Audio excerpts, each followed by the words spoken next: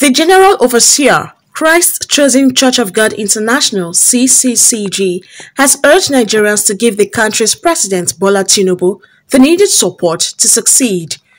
He said this in Abuja during an assessment tour of ongoing church projects in different divisions under Abuja Zone. The General Overseer, while commending the pastors and members of the church for the developmental stride recorded, said he had so far visited about 30 branches of the church for on-the-spot assessments of projects. Daddy, we love you. You are welcome to Abuja, Unuefe, in Jesus' name. Where we hope for the better Nigeria by God's grace.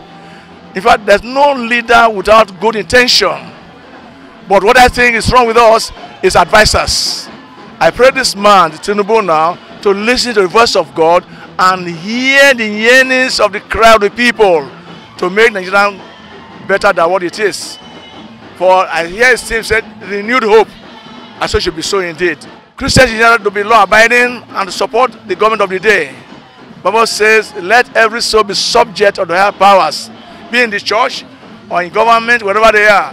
All Christians should support the government of the day and be loyal to dedicated authorities. What I just told the church is to remain steadfast, not to compromise, not to be a hanging hand, not to be a rolling stone, but remain steadfast and to continue in their labor of love.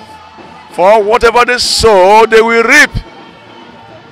And at the end of it all, they will receive a crown of life if they faint not. By the grace of God, we are spiritually and physically blessed by the coming of our most senior apostle of the church today.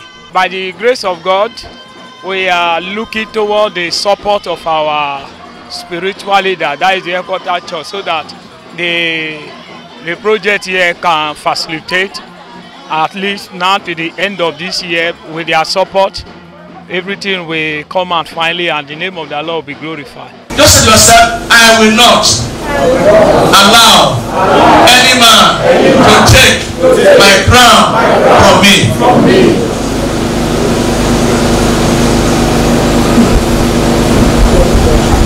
I will not allow any man to take my crown from me, because I have decided to follow Jesus.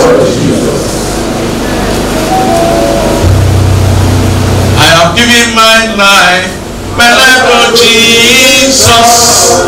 I have given my life to Jesus.